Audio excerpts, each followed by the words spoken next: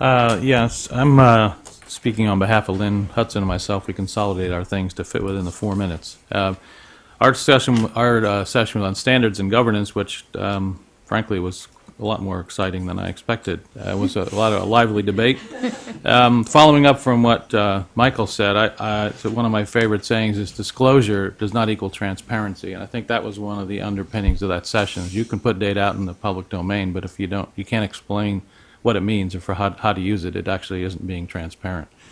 And I think there were some themes and some debates and disagreements, and I think you could sort of put them into two buckets around whether you're thinking about looking forward around prospective policy or looking retrospectively, and the answers might be quite different.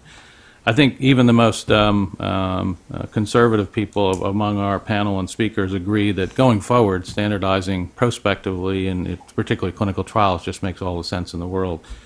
We heard from the FDA Office of Planning and Analysis that for submissions, even if it's done retrospectively, having things in a standardized way is really the only way they can survive in looking at a submission environment.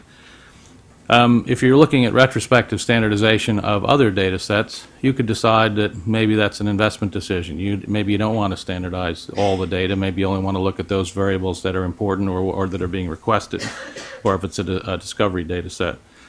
In terms of warehousing, I think our two speakers from the FDA, Seifert and Pastrakis, basically I think were discouraged by efforts around warehousing, and so basically they're basically saying re-standardizing things retrospectively may not be the way to go. Meredith Nahm, I think, did a great job pointing out to us the importance of defining terminology and semantics. So even if you're going to put data out in the public domain, if there isn't a common understanding of what the words mean, whether you like dictionaries or whatever or not, it's a reality. Quality was an interesting debate. I think, again, everybody agreed, it's been proven in many industries or environments, standardizing things going forward improves quality. I mean, everybody, almost in any process.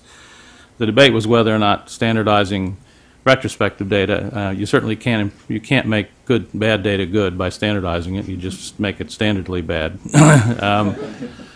There was some comments that standardizing data actually can hurt the quality of data. I don't personally believe that. I disagree with that speaker, but that was a minority view.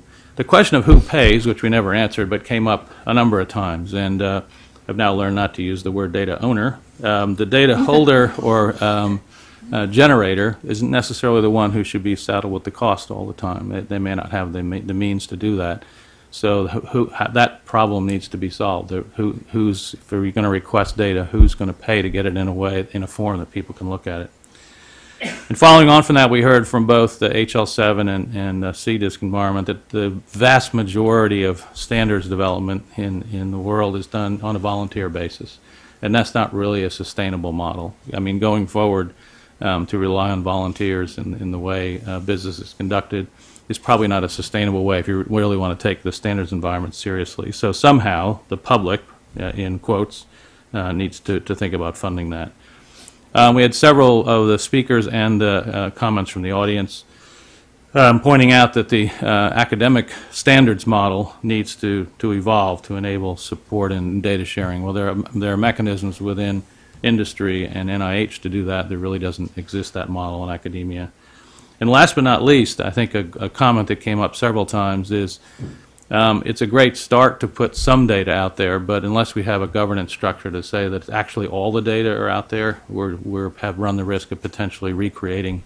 So if you don't have all the trials or you only have part of the treatment arms from certain trials, again, that's disclosure but not necessarily transparency. So it's not necessarily a standards issue, but it is part of the general picture.